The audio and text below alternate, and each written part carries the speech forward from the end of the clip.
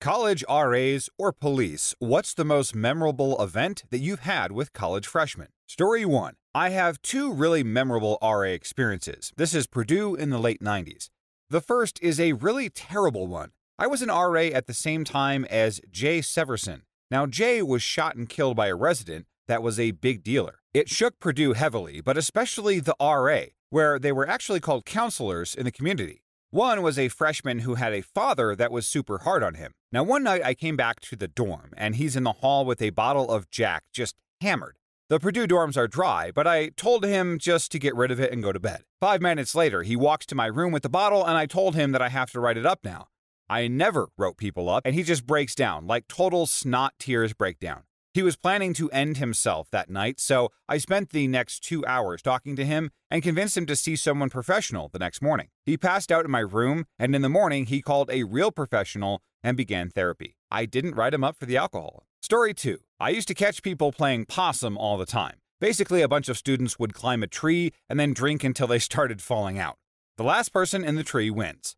Also found a couple idiots having lightsaber fights once. They unscrewed the fluorescent tubes and were having sword fights with them. One time, a whole floor got scabies and were running back and forth from the laundry room, washing every single item of clothing and linen they had. One resident was hiding a homeless person in the TV room. Now, residents were welcome to have friends on site, and they were also welcome to stay in the TV room and the rec center after lockup. They just had to pull the door closed after themselves when they left. This guy was staying in the TV room with his homeless friend until the RAs finished their rounds, locking him into the TV room, going back and then sleeping in his own room, and then waking up early to go and get back into the TV room before the RAs came around in the morning, unlocking everything again. I woke up around midnight one night because people were firing Roman candles at one of the buildings. We were having problems with some local kids who kept playing pranks on the residents, and naturally I assumed it was them.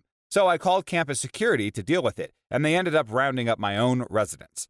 After I gave them all write-ups, one of them asked me why I didn't tell them beforehand that they weren't allowed to set off fireworks on campus. Here's another one that was not from my hall, but still pretty memorable. The RAs from one of the other residences on campus came to us with one of their problems. They kept finding human feces outside of one of their buildings and assumed that it was one of our residents playing pranks on them. Completely reasonable, we had a weird group that year. I told them that I would keep an ear out. When it kept happening, one of their RAs had a stake out and saw the feces being dropped off at one of the windows. Turns out that this resident was setting toilet paper down on his bedroom floor, crapping on it, and then dumping it out the window because he didn't want to use the hall bathroom. On the final night in the halls, I found a room of people each pouring a beer directly into the carpet for their friends who had left the university before the semester finished. Best 2 years of my life. Well, that's quite the collection of crazy stories. Sounds like your time as an RA was definitely eventful. I don't know whether to laugh or to be horrified at some of the things that you had to deal with. It's a combination of like Animal House and a reality TV show. If I had to give an overall reaction here, I'd say, well, that's wild. You just can't make that stuff up if you tried.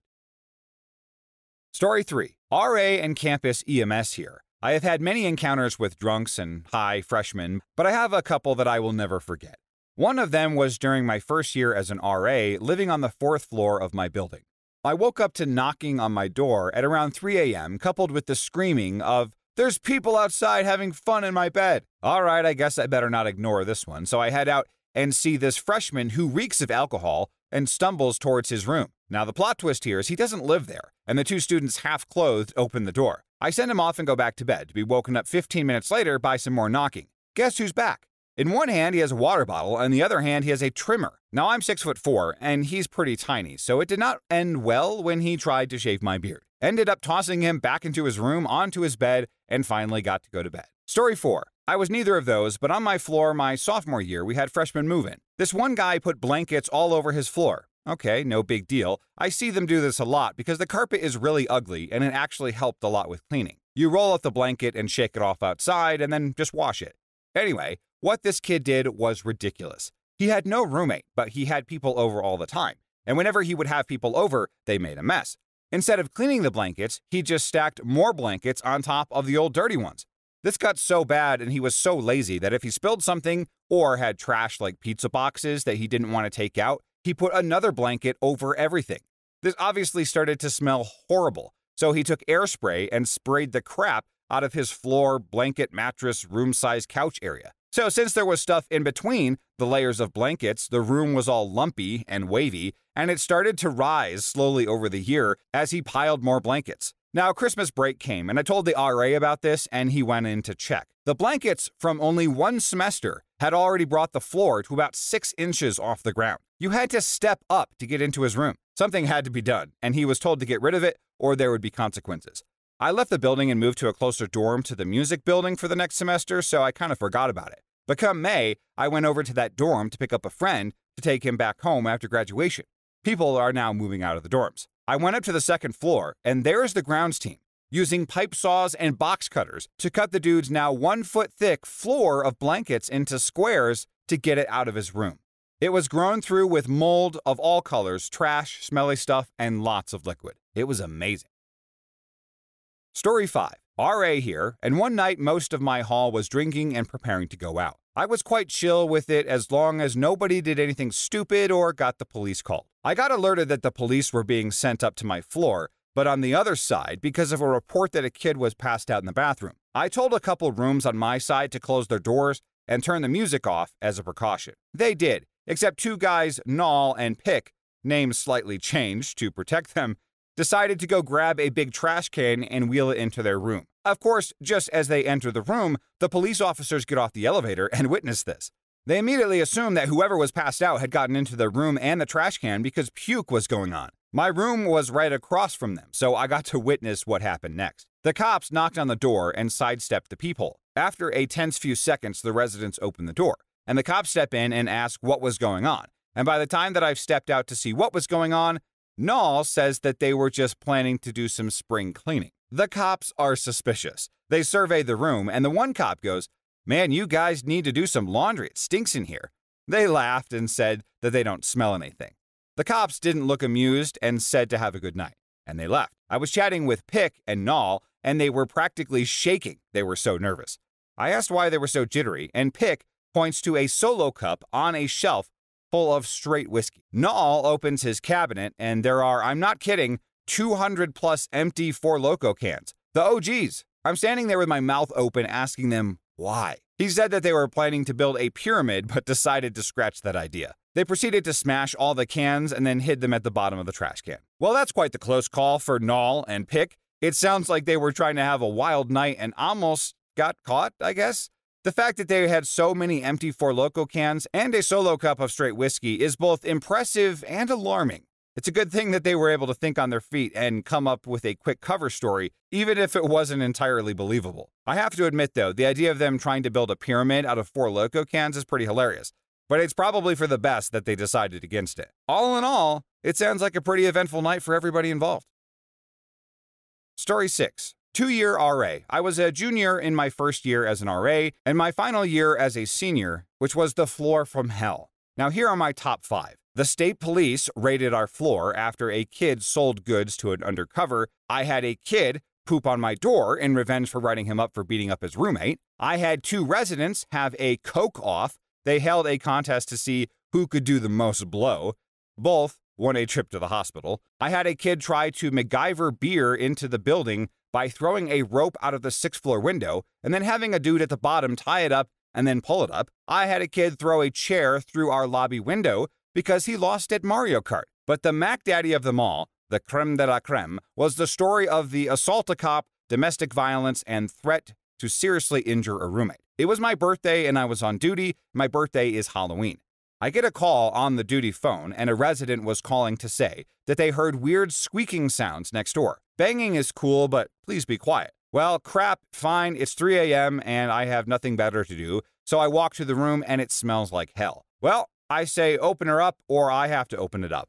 And a worried girl opens and says that this guy and her were trying to hook up. He started fading, puked on himself, then passed out, hit his head, and is now crapping himself. Ah, crap. I now have minors with alcohol and someone with a medical emergency. This isn't good. All right, so I phone 911, the campus cops, and explain, and in rush the medics to take away the poopy kid. Well, Crapstain wakes up from his drunk stupor and starts trying to fight the medics for kidnapping him, and you can't take me, Obama, blah, blah, blah. Well, he cracked a cop in the jaw, which led to him getting arrested and sent to the hospital. Triple crap. I am now going to have to do so much paperwork from this. It's now 4 a.m. on my birthday. The shift started the day before my birthday, and I watched a couple come from up the stairs. Me and the cop see the girl is kind of shaken up, so then we keep an eye on her. She says something about going home, and the guy grabs her and slaps her in front of the cop. I know this is not going well, so he books after the guy and takes him in. Because this happened in a dorm, I now have to document it too. Not a woe is me, but when it rains, it pours situations.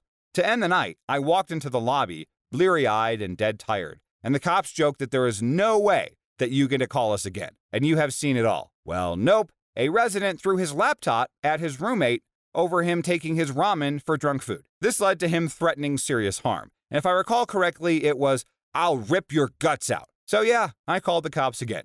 That was the most memorable one, but I've got way more. Story 7. I'll give you 3 stories. We had a bamboo forest near campus. Now, I was on duty once when 2 dudes dragged an entire tree into the main lounge and up the stairs. I asked them what was going on. I asked these 2 guys like WTF a lot, to be fair, and they said that they were making rafts. I wrote it up, of course, but it wasn't easy to figure out what to write up. Like, I settled on destruction of campus property, since I'm pretty sure that you can't swipe an entire bamboo tree. Dude on my floor was having hallway earthquake, shaking, top volume, grunting, loud fun time. Like really loud adult time. It was kinda late.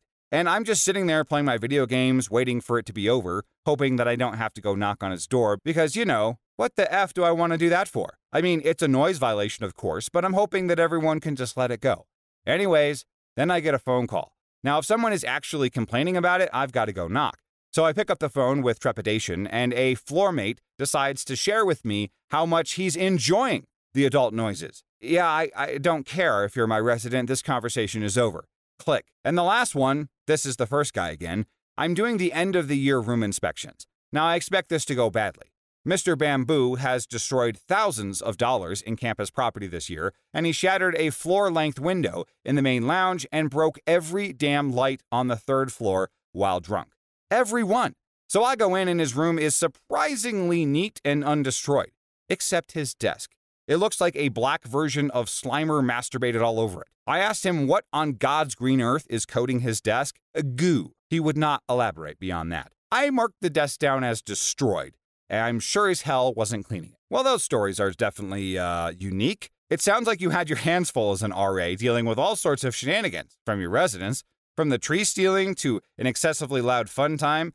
It seems like you never know what you're gonna get. And let's not forget about Mr. Bamboo and his penchant for destruction. It's a good thing that you were able to keep a sense of humor about it and maintain your professionalism, even when faced with some pretty absurd situations. But hey, look, I'm sure that these stories will make for some interesting anecdotes and to share for years to come.